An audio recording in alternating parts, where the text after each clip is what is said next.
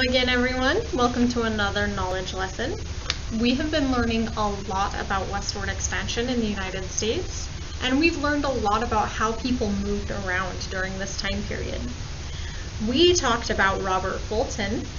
What were people like Robert Fulton? Why were people like Robert Fulton continually being innovative and designing new means of transportation? Why were people like Robert Fulton continually designing new means of transportation during this time?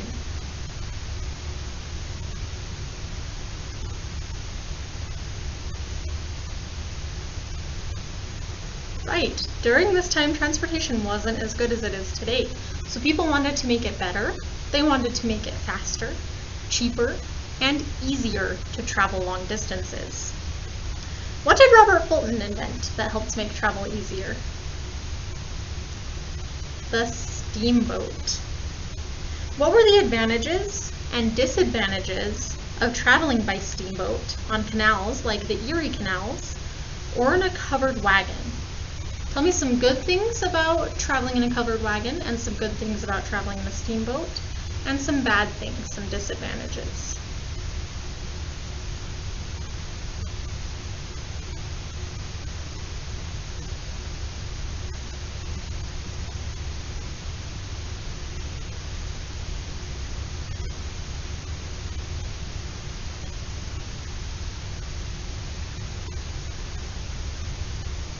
The steamboat, some good things were that it was faster and cheaper than other modes of transportation. But could steamboats go everywhere? Just places that there was water. Covered wagons could go anywhere, but traveling by covered wagons was pretty hard. It wasn't an easy journey. How did steamboats, the Erie Canal, and covered wagons increase westward expansion?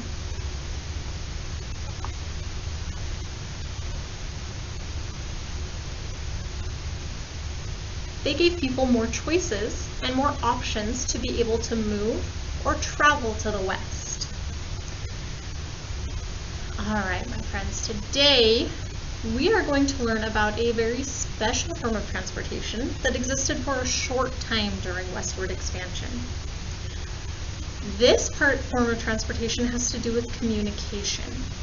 If you have a friend or a family member that lives very far away, maybe in another part of the country, or in another part of the world, maybe in a different country, how do you communicate with them?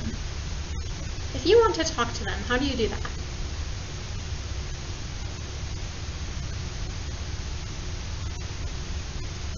Could you give them a phone call?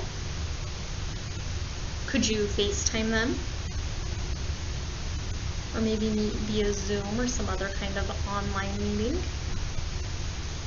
Could you send them a text or an email?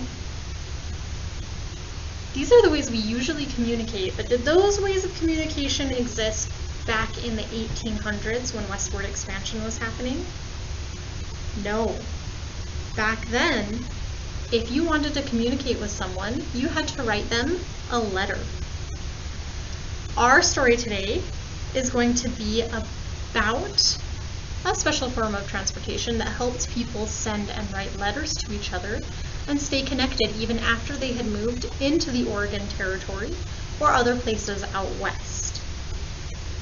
This story is set in the mid-1800s when many people were just heading west, starting to head west for a new life. Our story today is called The Pony Express. Do you know what the word express means? Express can mean to talk about or write about something. So when you are writing a personal narrative, you are expressing yourself and explaining what you felt or what you were doing. But express can also mean to do something very quickly or swiftly.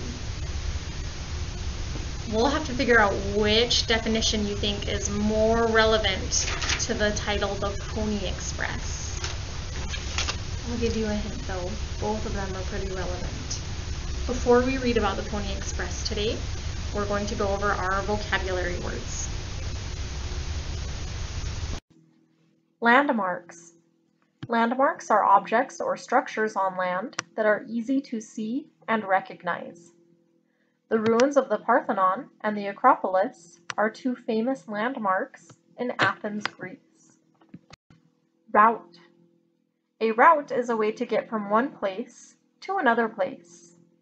We looked at the map to find the fastest route into town. Venture. A venture is a business activity which is not certain to succeed. Opening an indoor ice park in our town is a new venture for my neighbors. Endurance. Endurance is the ability to go on for a long time despite discomfort or pain. The students needed great endurance to run around the track in gym. Think of a time when you have had to have endurance.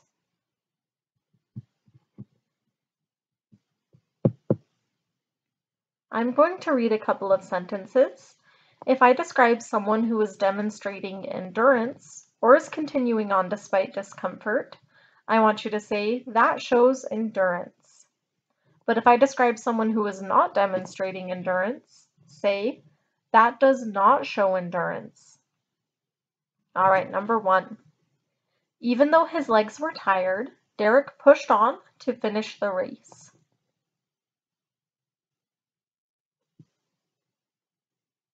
That shows endurance.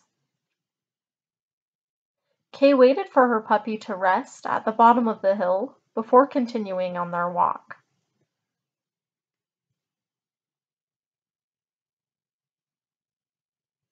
In this case, the puppy is not showing endurance. The pony outrun the growling coyotes for many miles. That does show endurance. Lewis and Clark kept going even when they could not find an all-water route to the west coast.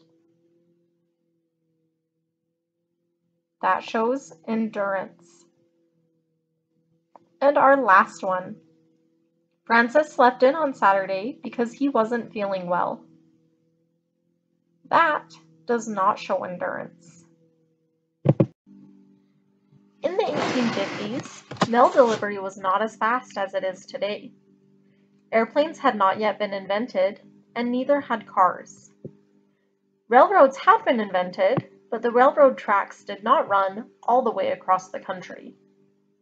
Suppose you wanted to send a letter from New York to California over 150 years ago. The railroads could carry your letter from New York to Missouri. That might take a day or two. But the train tracks ended in Missouri. There, your letter would have to be loaded onto a stagecoach, like the one shown here.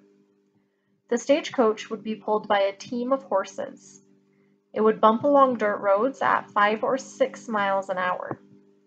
It would almost take a month for the stagecoach to carry your letter to California.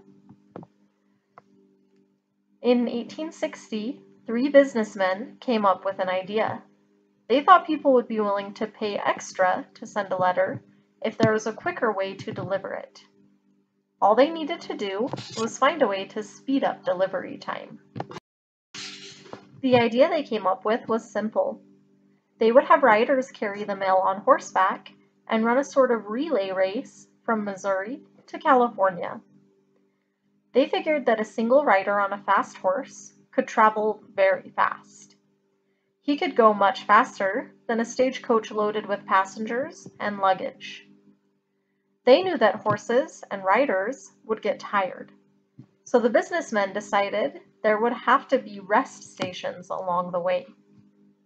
The Pony Express was not an easy venture to start. Remember, a venture is a business project or activity that is not certain to succeed, so the men were not sure that the Pony Express would be successful. What do you think? Do you think it will be successful?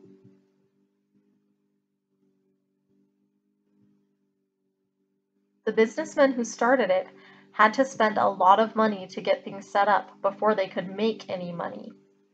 They hoped the U.S. government would support them and pay them to be official carriers of the U.S. mail, but there was no guarantee. After they decided which roads and trails to use, they had to set up stations along the route.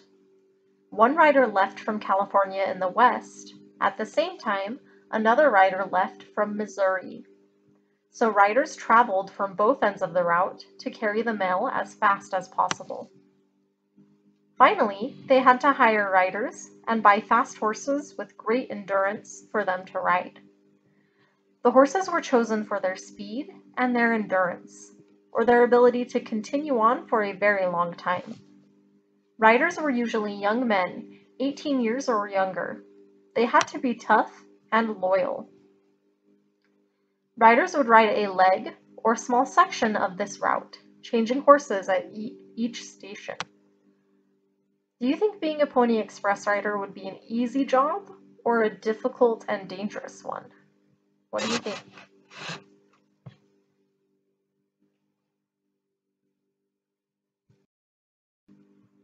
This map shows the whole route of the Pony Express. It started in St. Joseph, Missouri, where the train tracks ended. The Pony Express went all the way to Sacramento, California. The thick red line on the map shows the route the riders followed. The pictures above and below the route show some landmarks that the riders rode past. Remember, landmarks are objects in the landscape that are easy to see and recognize. They could be used by the riders to know that they are going on the right route. Pony Express riders had to be ready to jump into the saddle and ride 50 miles on a moment's notice. They rode in the scorching heat of the day. They rode at night by the light of the moon. They rode through rain, hail, and sleet. They galloped across dusty deserts and zigzagged up dangerous mountain paths. They rode across wide open prairie and through large herds of buffalo. There are stories of riders becoming lost in fierce blizzards and having to lead their horses on foot. Native Americans watched these riders and saw as more evidence of an endless flow of people moving onto their land. Not only did a rider have to worry about himself, he had to worry about his horse too. Because the terrain was so varied, a horse could stumble and fall, or it could be spooked by wolves or stampeding herds of buffalo. Here is a photo of a Pony Express station that is still standing today. There were more than 150 stations like this one along the route. The stations were located about 10 miles apart. That was about as far as a horse could gallop before getting tired. They made swing stations where a rider could exchange his tired horse for a fresh one and then continue on the trail. They also had home stations where riders could stay and rest while another rider carried the mail to the next station.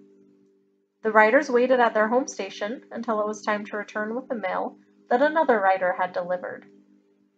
If all went well, this is what would happen. A Pony Express rider would come galloping up. He would jump off his horse. Another rider would be standing in front of the station holding a new horse. The new rider would unhitch the mail pouches from the old horse and hitch them to his horse. Then he would jump on his horse and gallop away. The rider who had just completed his part of the journey would be fed a simple meal of bacon and beans. If he was lucky, there would be some cornbread too. Then he would get some much-needed rest. Both riders and station masters tried to save as much time as possible and be as fast as possible to get the mail to the settlers quickly. The horses could move faster if it carried less weight. Here is a picture of another Pony Express station. This one is called Simpson Springs. It is located here in Utah. You can see that this station is surrounded by a desert, and there are mountains rising up in the distance. Can you imagine how hot it could be riding across the desert during the day, and how cold it could get at night? And of course, the rider would be moving in a cloud of dust. The men who created the Pony Express were businessmen, and their goal was to make money. They wanted to make sure everybody knew about the service they were providing, so they made posters and ads like this one. It cost $5 to mail a letter via the Pony Express, which is the same as about $130 today. Do you think you'd pay $130 to send a letter today? Why do you think people were willing to pay so much back then?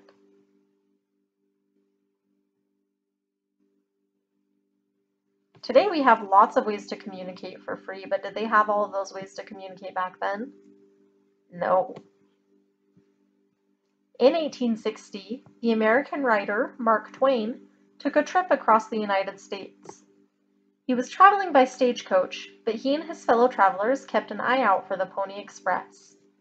In his book, Roughing It, Twain described his first sight of the Pony Express. We had had a consuming desire to see a pony rider, but somehow or other, all that passed us managed to streak by in the night.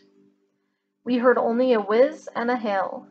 The swift phantom of the desert was gone before we could get our heads out of the windows. But presently the driver exclaims, "Here he comes!" Every neck is stretched further, every eye strained wider. Away across the endless dead level of the prairie, a black speck appears against the sky. In a second or two, it becomes a horse and a rider, rising and falling, sweeping toward us, nearer and nearer, growing more and more distinct, more and more sharply defined, nearer and still nearer. A flutter of hooves comes faintly to the ear. In another instant there is a whoop and a hurrah from our upper deck, a wave of the rider's hand, but no reply. Then man and horse burst past our excited faces and go winging away like a belated fragment of a storm. Mark Twain was not the only person who was excited about the Pony Express. Lots of people used the Pony Express to send letters. Unfortunately, the Pony Express did not last very long. This picture might help you understand why. We can see a Pony Express rider in this picture. What do you think those other men are doing?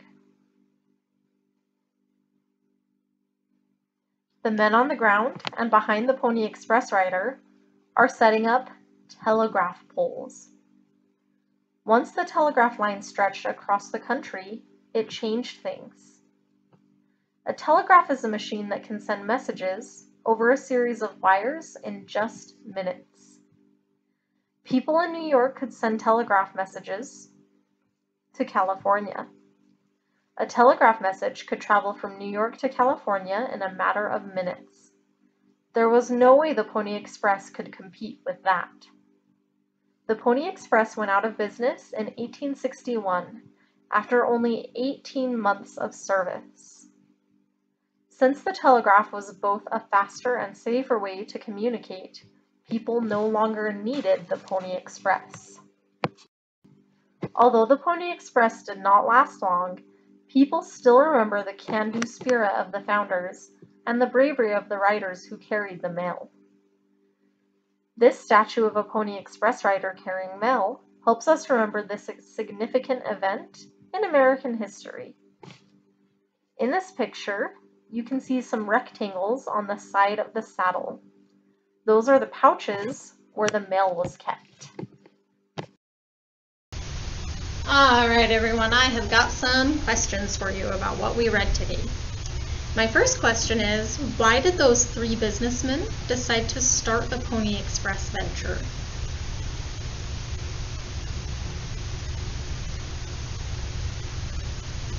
They thought they'd be able to make money.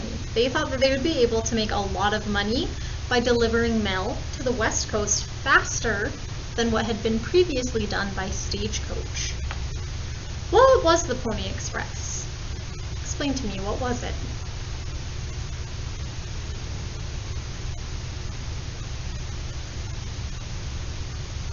It was a system of sending mail by horseback. Who carried the mail? Many young men worked on the Pony Express and rode the horses to different stations. How did they know where to go? How did the Pony Express riders know where to go?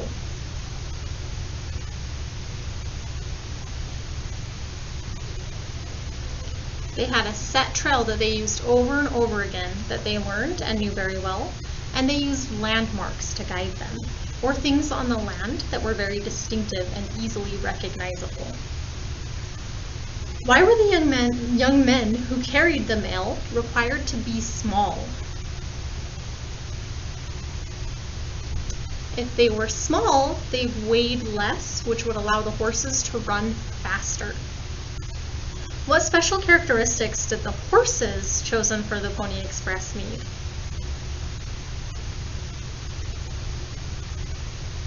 Those horses needed to not only be very, very fast, they also needed to have good endurance, which means that they can run for a long, long time without getting tired. Was the route for the Pony Express riders hazardous or safe? It was pretty hazardous. Why was it hazardous?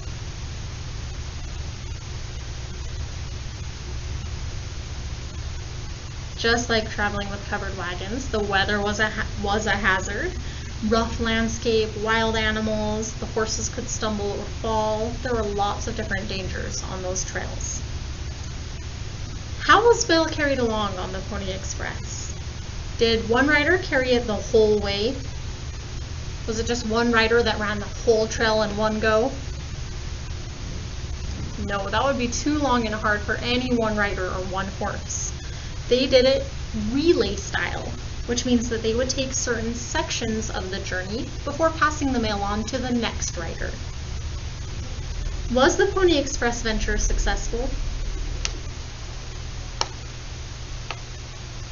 For a little while, right? It was successful for 18 months, for a pretty long time, just over a year.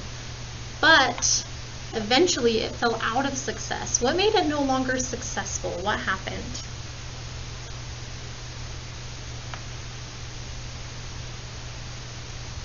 The telegraph line across the nation had been completed, which let people send messages in minutes. The Pony Express only lasted 18 months before the telegraph made it easier, cheaper, safer, and faster to communicate from coast to coast. Why do you think people still remember and talk about the Pony Express even though it existed for such a short time? Turn and tell your neighbor or whoever is helping you, why do you think it existed for it's still talked about even though it only existed for such a short time?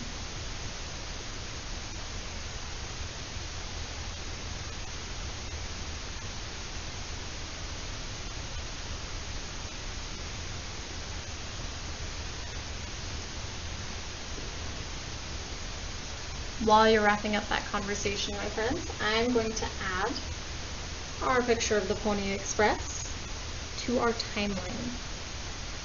This was used after the Oregon Trail during the year 1860, and it only ran from 1860 to 1861 before the telegraph made it obsolete or unusable. Alright, my friends, go ahead and open up the PDF that is attached to this assignment, and I will jump on my computer and show you what to do. Alright, my friends, on that PDF, there is a bubble map. Bubble maps help us plan things and help us remember the important events of a story. Today we're going to use our bubble map to help us remember important things about the Pony Express. I'm going to label it here in the middle, the Pony Express. The center of our bubble map is our main idea, or the main thing that we are talking about, which is why I labeled today's the Pony Express. In the bubbles that branch off from this middle section, we're going to write important details or facts about the Pony Express. I want you to see if you can fill in all 6 of these bubbles with facts about the Pony Express. You might say that the Pony Express was very expensive. These do not have to be complete sentences. These can be words or phrases. Remember, it cost $5, which today is equal to $130.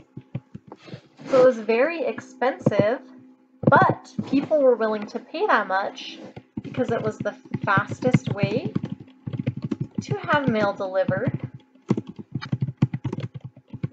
across the country.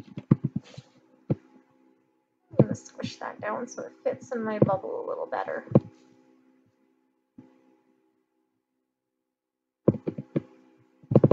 I'm also going to remember that the Pony Express was run like a relay race. In a relay race, there are several runners. It's not just one person running a race. It's usually a group of 4 or 5 runners, where each runner is set somewhere on the track, and the first runner will run to the second runner and pass off a baton. The second runner will run to the third runner and pass the baton to the third runner, and so on until all of the runners have run their leg or part of the race. So it wasn't just one person that was taking the mail across, it was a series of different riders. That's another fact I could write, that it was horseback riders. It wasn't people actually running just on their feet. They were riding on horses. Go ahead and you can use some of my facts if you'd like, but go ahead and fill out your bubble map with 6 facts about the Pony Express. When you are done, you have all 6 facts. Remember, they do not have to be complete sentences today. Today they can be words or phrases.